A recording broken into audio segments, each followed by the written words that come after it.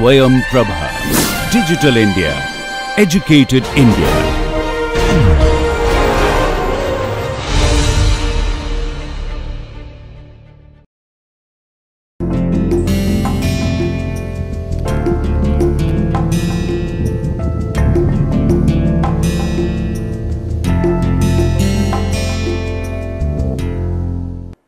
We had spoken about saddle points in the last lecture, where you saw how nicely, without much information about the problem, only knowing that the problem is convex and an additional condition like Slater condition holding true, you can get a neat optimality condition expressed through the Lagrangian function. Now, let us look at the Lagrangian function slightly more carefully and the saddle point condition. So, the saddle point condition says that if you give me a minima, then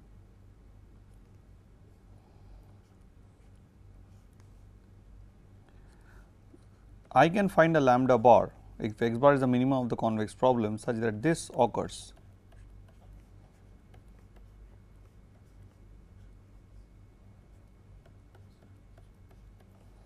For all x in some capital X and lambda element of Rm plus. Now, if you look at it, there are two aspects of this, that if I fix lambda bar, then Lx bar lambda bar is the minimum value over x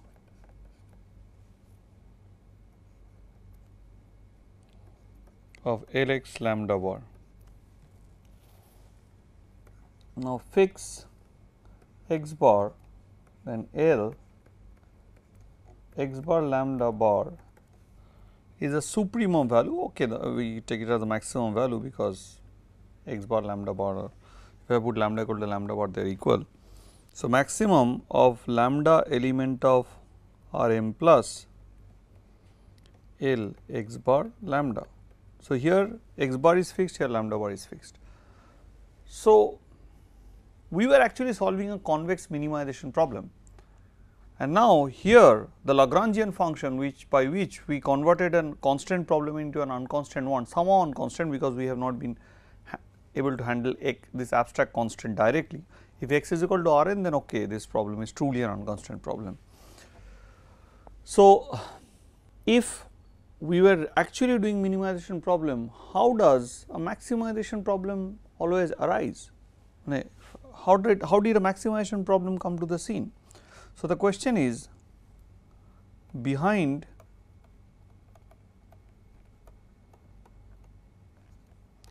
every minimization problem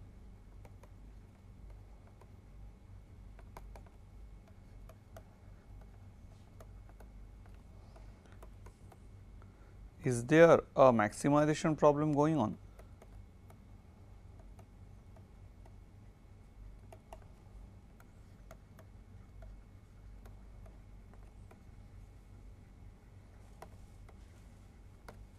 That is the question.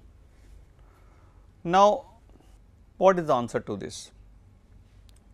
Let us look at search for answer in a much more interesting scenario, in a more real life realistic scenario of games. So, now we are going to discuss what is called a bit, not really very deeply, but we are going to discuss what is called 2-person zero sum game.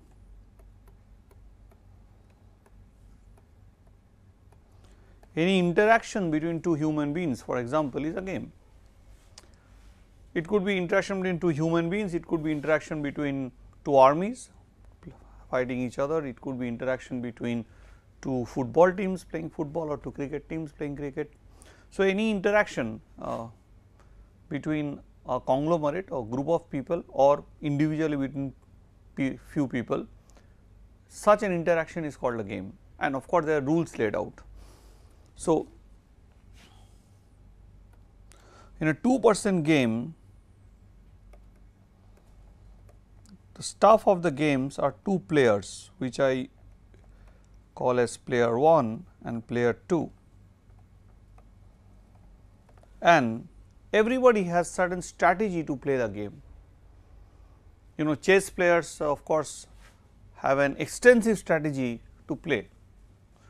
So, they know the opponent, okay, possibly this is the way the opponent is going to fight me. So, this would be my strategy. So, mathematically speaking, let there be a convex compact set in Rn, which is the strategy of player 1. Just take it Rn for simplicity. So, this is strategy set of player 1. So, all his moves in the game. So, what happens in a game is player 1 makes the move, then player 2 makes another move. So, all his moves are recorded, he has stored in this set called X.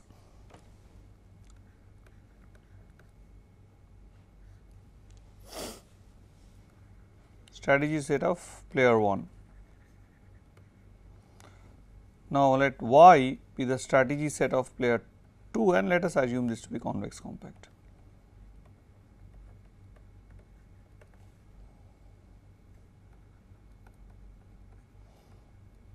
Rm. So, these could be mixed strategies, you know. So, those who know some game theory, so it could be a simplex actually, because it holds the probabilities of the moves.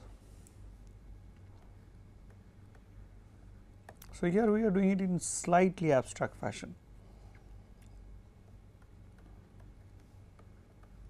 The strategy set of player 2. Now, of course, it is a win and loss situation, means somebody is winning, somebody is losing the game. So, how do we write down the game? What more we need? It is like playing, I mean, it is like gambling, you know, that every game, you know, a lot of this mathematics has come out of gambling. So, here when x makes a move and y makes a move, and depending on the two moves, the player 1 has to play some money to the player 2. If that money is positive, then he actually has to pay, if not he returns, I mean he gets a similar amount back. So, given a strategy x which is in x and a strategy y of player 2 which is in y, this is the payoff of 1 to 2. So, basically I can write this as player 1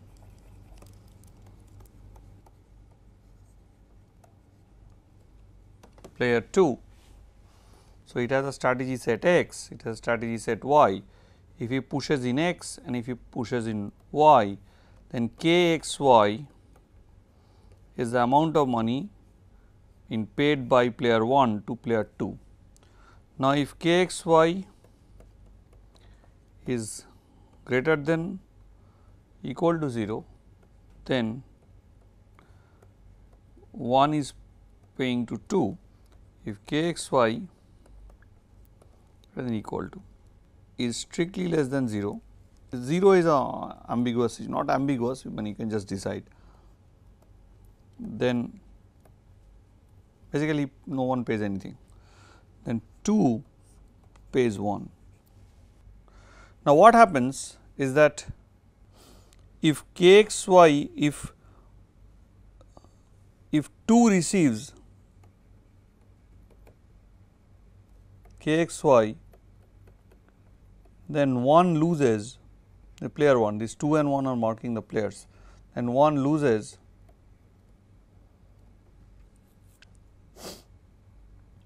k x y, and so he gets minus k x y.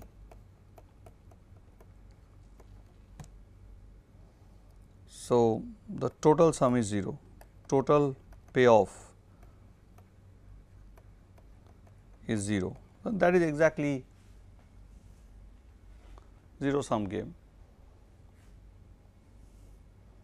So, it is basically like this. For example, I can devise a game standing here. So, I play a game with you, a game is that I will tell a country, you have to tell me the capital city. So, you know strategies, you have a strategy set of all capital cities, and another set is the country which I have. Now, I make a move country and you give a capital city. Now, if the country and capital city matches, then I pay you 1 rupee, and if the capital city and country does not match, you pay me back 1 rupee.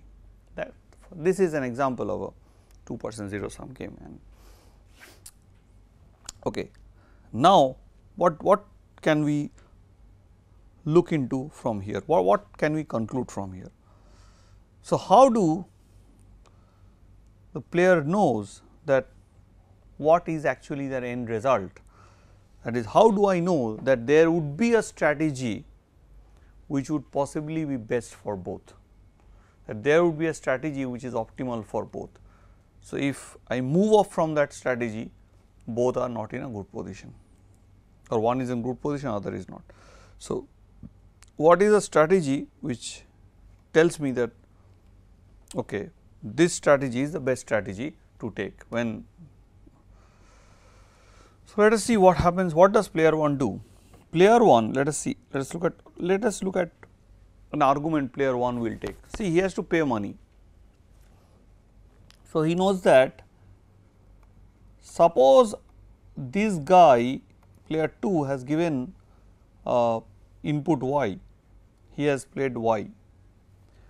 Now, he knows that given this y, I have all elements x in x, capital X at my disposal. So, I can plug in any x I want. So, corresponding to every x, he has to pay k x y. Now, he would like to know what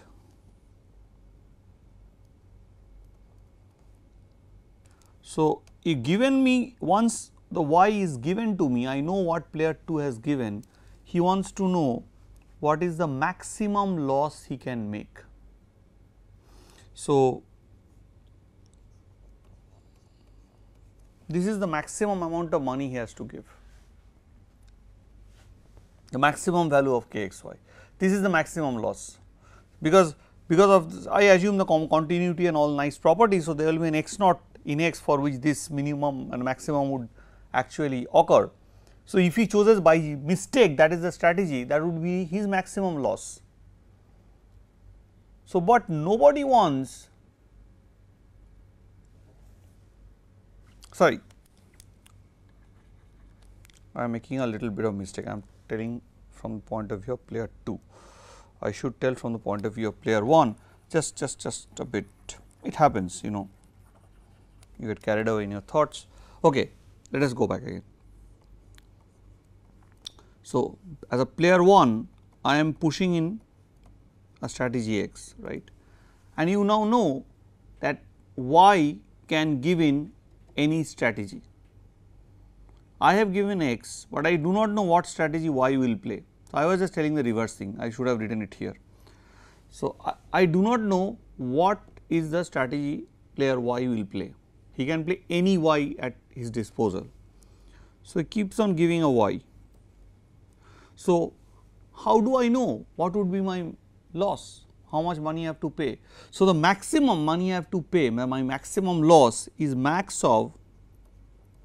So, there is a strategy y, small y, if that is played by player 2 corresponding to my given x, player 1's x, then that would be, this would give the maximum loss.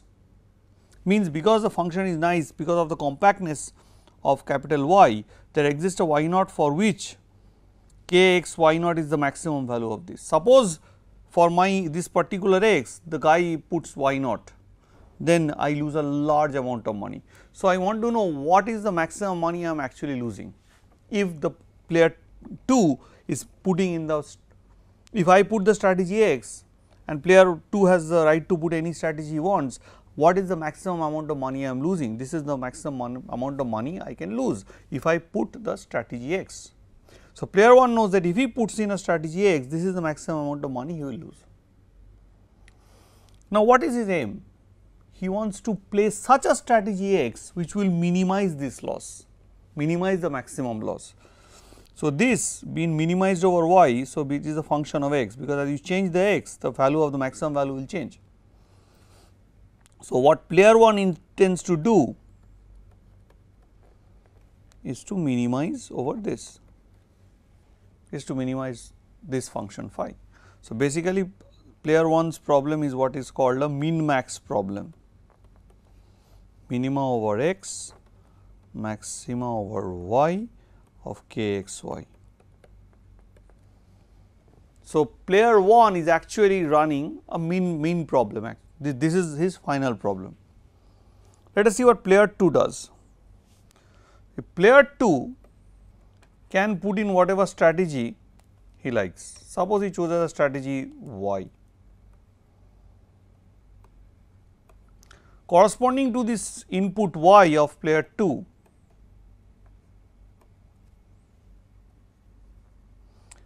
he knows that player 1 has at his disposal any strategy from x. Now, once he has this thing in his disposal, the interesting thing that comes out is the following, that okay, you have x in your, this guy player 1 has any strategy he likes, but given his strategies, he might choose such a strategy x for my given y, he might choose an x naught, so that for all possible k x y values for this fixed y, that would give me a minimum, that will give me the minimum value that I can get by playing this strategy. So, he wants to know what is the minimum amount he can make, that is his goal. He does not bother about what is the maximum amount he is making, he is not greedy at the beginning. He says, I just want to know that if I play y, what is the least amount of money I am going to get, this is the least amount of money he is going to get, which because you are minimizing over y, it is a function of minimizing over x is a function of y. So, you see now this is the minimum amount I will get, but my aim would be to play such a strategy y, so that I can have as much as I can from that minimum amount. So, I will have, what I will do is max of, and you see voila. So, this is absolutely fabulous. So, what I have is a max mean problem.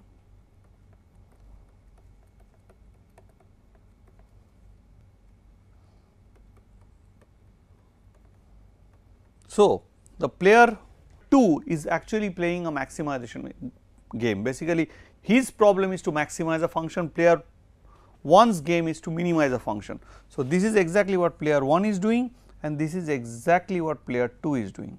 So, you see even when you are talking about games, there are two problems that is going on, that if there is a minimization problem, there is a maximization problem. Of course, one of the major problems of game theory is to know when is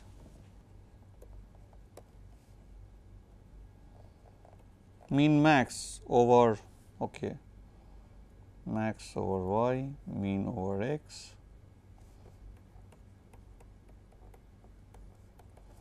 and max over y and mean over x. When is this equal? That is the question. That is a central question of game theory. If there is a pair x bar y bar for which these two values are equal, then such a pair x bar y bar is called the value of the game, that is the equilibrium. Means if you deviate from this, one of you are in the downside. So, we will not go into discussion of game theory at this moment. So, there is another reverse question I want to ask. Can the usual optimization problem, say a convex optimization problem of minimizing a function, a convex function over some convex inequalities, say, can be posed as a min max problem? Okay, that is the question. So, then correspondingly we can think that there is some max min problem somewhere associated with it. So, this is what I will call the primal problem, this is what will be called the dual problem. So, my question is this: given Cp, that is minimize fx,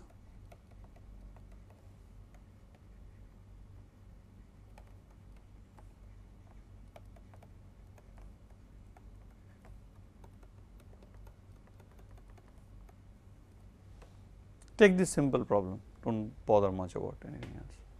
Can this problem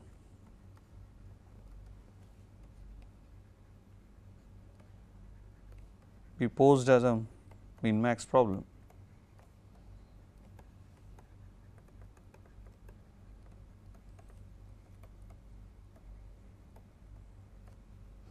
So, this problem is called a min max problem. Can it be posed as a min max problem in the sense that can you define first some k x y, that is, to define a min max problem there must be function of two variables, two vectors x and y, because you are maximizing over y and minimizing over x.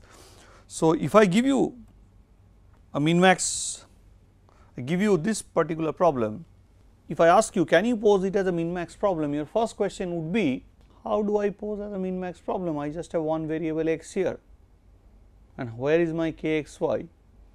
Then you think a bit, no, there is something. The something is okay, let me write it like this, L x y as f x plus y 1. So, I can from this problem I am creating a function of two variables, okay, go on.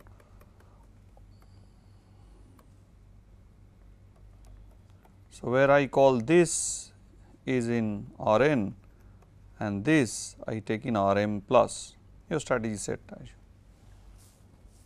just like your strategy says. This is your k x y, you have replaced k x y with what is known as, this is familiar to us, this is the Lagrangian. Now, you say okay, associated with a convex problem C p is its Lagrangian function. So, can the Lagrangian function be used? That is an interesting question that comes. Anyway, this is the way naturally people would argue. Now, if I have been able to associate a function of two vectors x and y associated with the problem C p, can this be used to pose C p as a min max problem?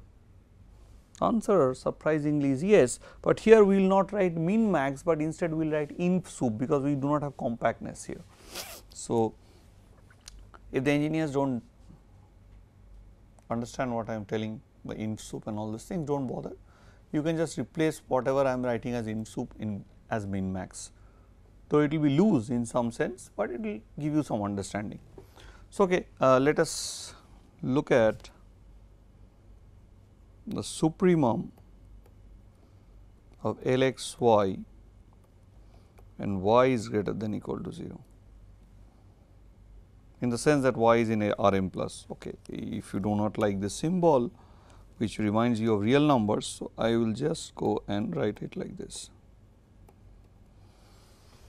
This is exactly this first step, the first step here in k x y, that k x y max of k x y, this is exactly the step, and this step is what we are doing at this moment. Now, what does this give me? This gives me something interesting. Now, if I pose that every y 1, y 2, y m are greater than equal to 0 and I take x to be feasible, that is x such that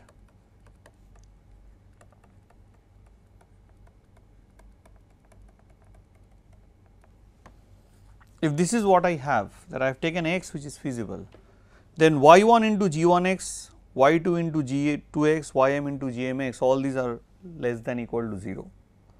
So, when this happens, let me do the calculation on the side. If x is feasible,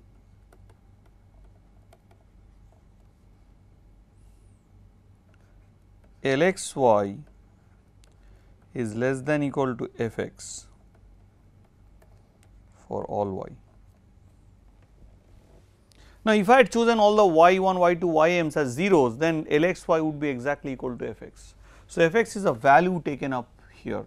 So, the supremum, or in fact the maximum actually, of L x y,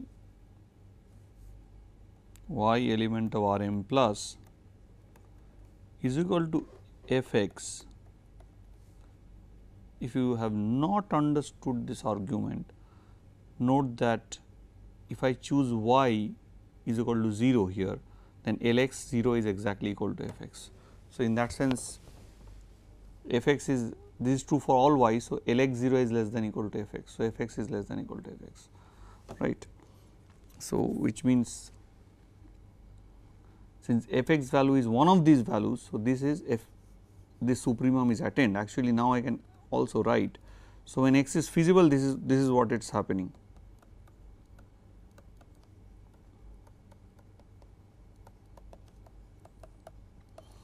So, this is what I write down. And now, suppose x is not feasible. If x is not feasible, so there can be two cases only, x is feasible, x is not feasible. So, if x is not feasible, then there must be some I, that among the 1, 2, 3, 4 m constraints, that g I x would be strictly greater than 0. Assume that g 1 x for this particular, take an x for which g 1 x is strictly bigger than 0. So, what I will do is I will put the y's equal to 0 for all the rest and keep on increasing the value of y 1, and I can keep on increasing and it will blow up, which means what I have is the following. This is exactly your effective function, effective objective function, the that you can pose optimization problems as extended valued optimization unconstant problems with extended objective function, extended valued objective function, that is function that takes both plus and that can take plus infinity value also. So, you get back this. So, what is my problem actually at the end? My problem Cp is equivalent to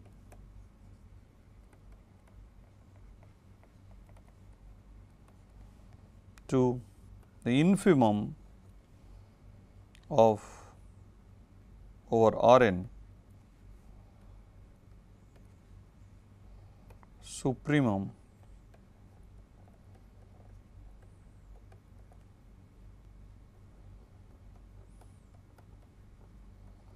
So, this is my primal problem. The usual problem Cp is now looking like this, is I have posed it as a min max problem, in sup problem. What, this is exactly what question I have asked you. Now, you might now question, okay, going back to the min max problem and max min problem, remembering what player 2 does, is there any problem which I can set like this, like I can change the position sup of y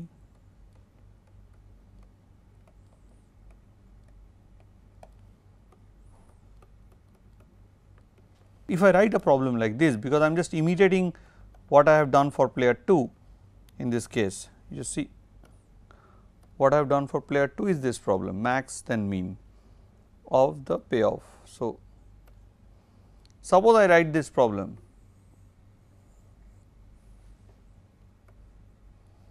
is there any relation?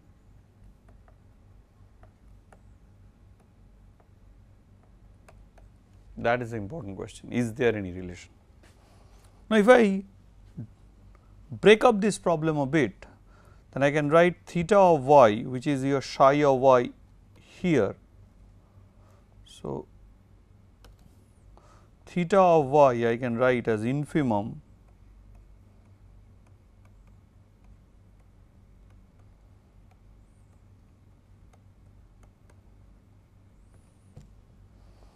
Now, the dual problem is supremum, this problem which I call the dual problem.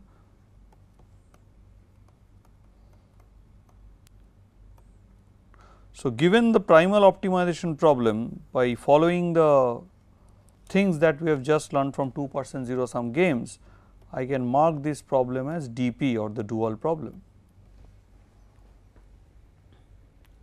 What is the relationship between these two problems? Okay, just like the game theory guys did, I can ask this question again, that is if inf of so this is the minimum value.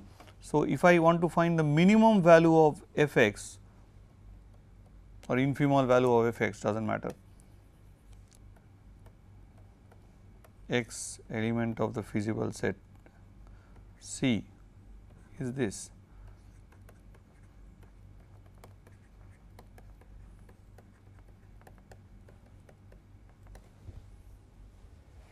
Now, inf soup, you look at inf soup here, just like the game theorist, can I ask this question, is inf soup L x y, okay, this is our y, this is y element of R m plus and this is x element of R n,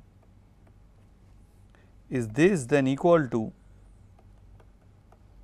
like the game theorist I am asking the question, your problem is convex. So, you might have some interior feeling that convexity had been good for so long, maybe it will not behave badly right now.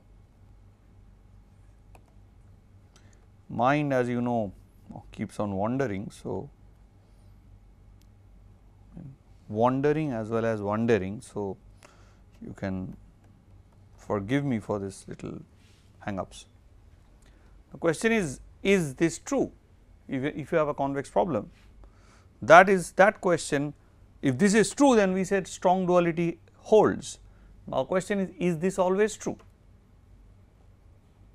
That is now an interesting question. You might take it as, I will not give you this question as homework, it is a thing that you need to ponder upon, because this is one of the central facts and a beautiful fact of optimization theory. That is why that is what makes it an elegant subject. Now, let us see what we can do out of this. So, this is sometimes called value of Cp, minimum value of f over this value, and this is called the value of dp, dual problem. So, what question, the major question lies is,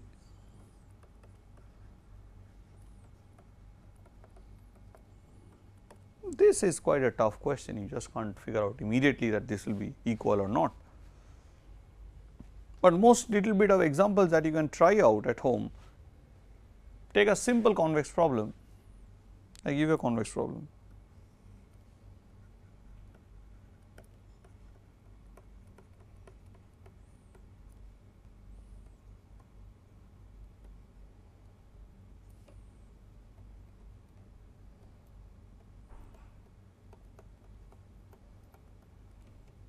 So, is the above fact, which I can write as star now,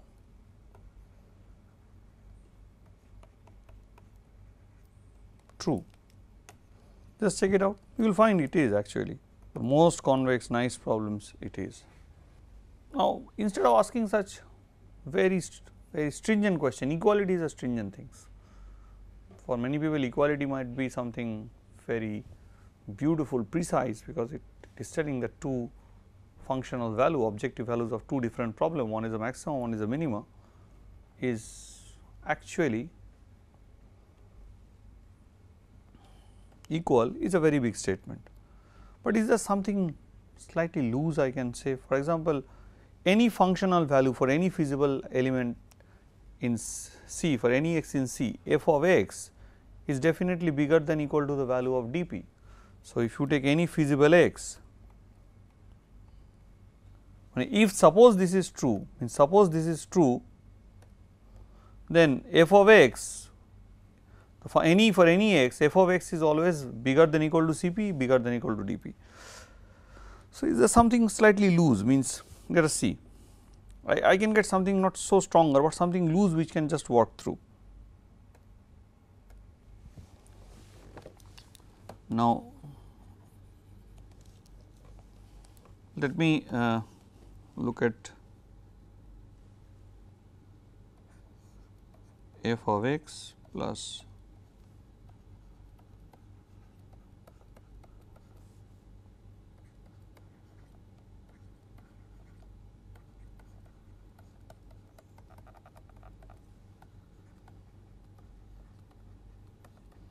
so, this is my Lagrangian function, just to recollect from here. And now, Let me figure out some relationship between them. Now, suppose x is feasible,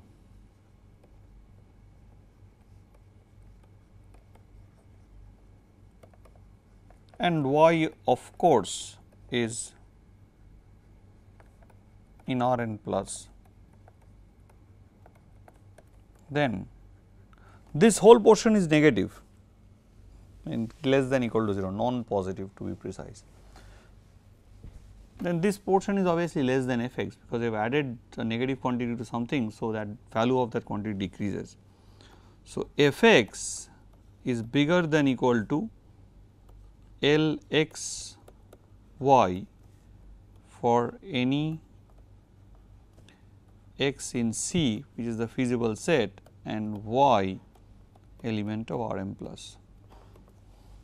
Now, let me fix up the y in R m plus. Let me fix up the x that I have taken in C, and I keep on varying the y. So, whatever y I take, this is the story for this particular x.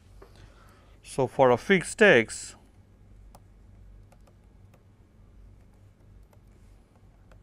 f of x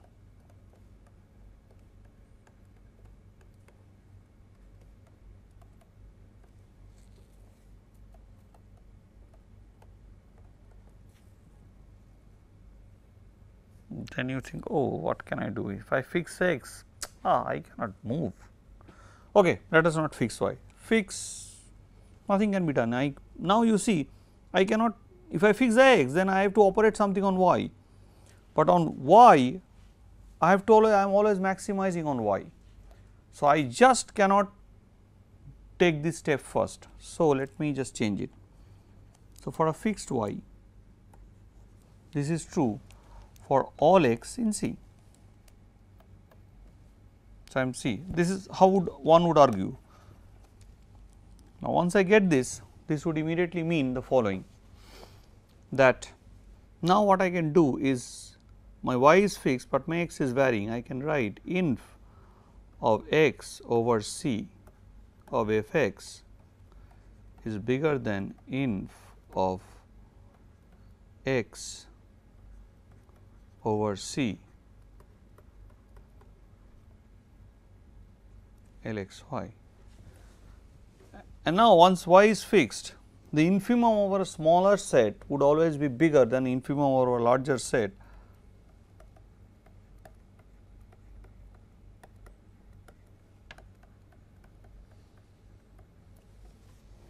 Now, this is nothing but the value, that is what I was saying, value of the problem C p, which is bigger than infimum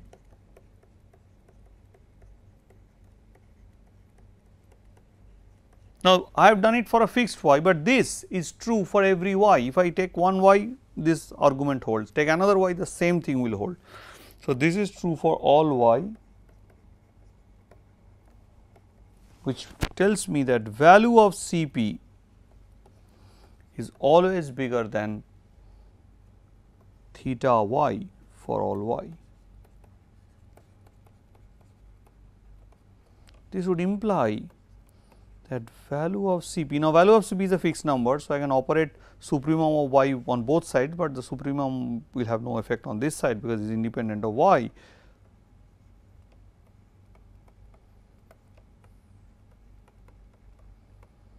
So, this would finally boil down to the following fact, this is value of d p.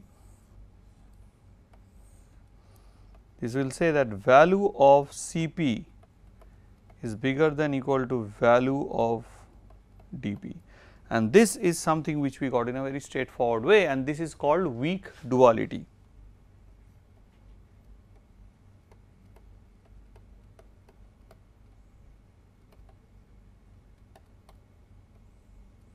Now, how to, under what condition will equality hold? The answer is surprisingly beautiful. If Slater condition holds, then equality holds. If Slater condition fails, equality may fail. But then you ask a question, is there any subclass of convex optimization problems where strong duality will always hold? and that class of optimization problems is called a linear programming problem. If my objective and constraints are linear, then strong duality will always hold. So, tomorrow in the next class, I would prove the strong duality theorem under Slater condition for the convex case. We would then construct for certain very special class of convex problems what is the Lagrangian dual, say for a linear problem, for a semi definite programming problem, and then knowing that linear programming is very special because without any condition the strong duality holds, we will get into the pleasures of linear programming. See, what does this result tells me? It tells me that if my value of dp is finite, that is if dp is feasible, which it is always, because y element of Rm plus, then if it is feasible and this value is finite, then value of Cp, and if Cp is feasible, I know what is the lower bound to Cp. I know that this problem has a solution in the sense that it will have an infimum, but I do not know whether there will be an x where that infimum would be achieved. So,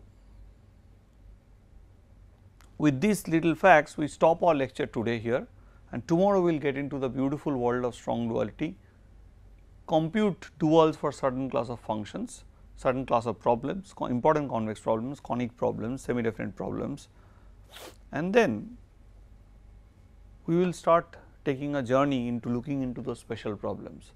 And the first journey we will take is into linear programming, and not just linear programming, as I tell you, we will take a journey into the pleasures of linear programming. Thank you very much.